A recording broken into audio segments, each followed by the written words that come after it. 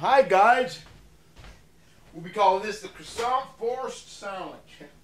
Well, see, I was making a sandwich and I wanted like regular bread, you know, but we had some. Well, I didn't like it, but I like crescent roll, so I was thinking, well, how can I make a crescent roll sandwich? So I'm like, well, we'll call it the forced crescent roll. First, I warmed up that crescent roll and I unrolled it. And I made it to the shape of bread, more or less, you know, then put the meat on it. I get the second one in and I'm going to try to unwind it too. I've never done this before, so this is a new invention sandwich. But the forced croissant sandwiches, because you're going to have to force that on the bottom, because when you start peeling this out, you could probably cut that piece there. You know, finish unrolling it. I only got two full sheets of bread off of one. Yeah, then you could shape it into the sandwich shape you want. Smush it. Put it in your square sandwich thing, but yeah, that'll work like that. Then you add, well, you don't add nothing. I guess you can add a piece of ham, because you can add ham and make a forced croissant. I'm having beef cottage salami, croissant, and ham. Called the forced croissant sandwich, because yeah, it's forced. It's definitely forced. Then you put a ham, you know, because you want to make sure that its dexterity is right there in the sandwich, you know.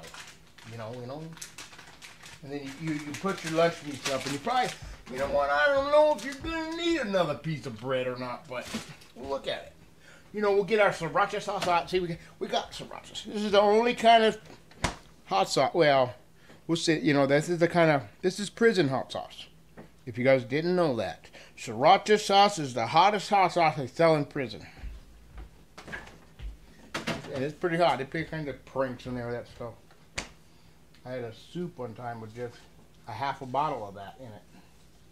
I had to be a tough guy and eat it. Yeah. I like that. Yeah, okay. And you have to kind of force it into the ham sandwich, you know.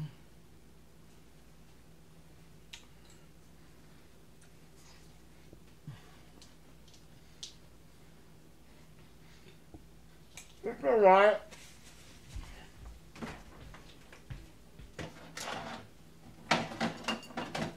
Like I said, it needs hot sauce, so I'm just going to go with the homemade. I'll give you that later. It's better than sriracha sauce. But homemade, oh, you'll be making this and say, why did I not think of this when you taste mine? Hot sauce. But it's a little dirty, but that's where we use it. It's still fresh at the bottom. And what we'll do is, just to show you how it works, is we'll use it as a dipping sauce. How about that? 'Cause that's the one thing. It's more of a. It depends on how thick you make it, but you know what I mean. It's usually not this thin. It's usually a little thicker, but it's the bottom of the bottle. So we just sprinkle it all over like that, and then you know that gets the whole thing, and then make sure you know we won't have no problems though eating it, and we'll just cut it up into bite-sized pieces, so you know we won't have to worry about making sure that it all gets, you know what I mean. So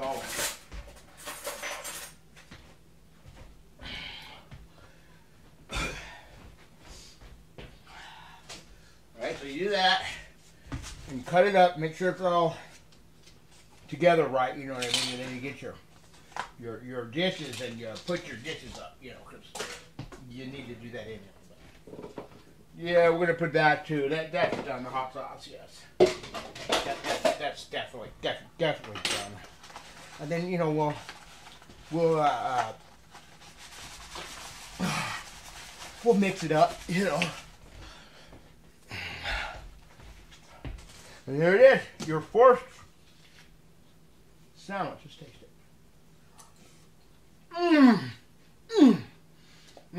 Superb.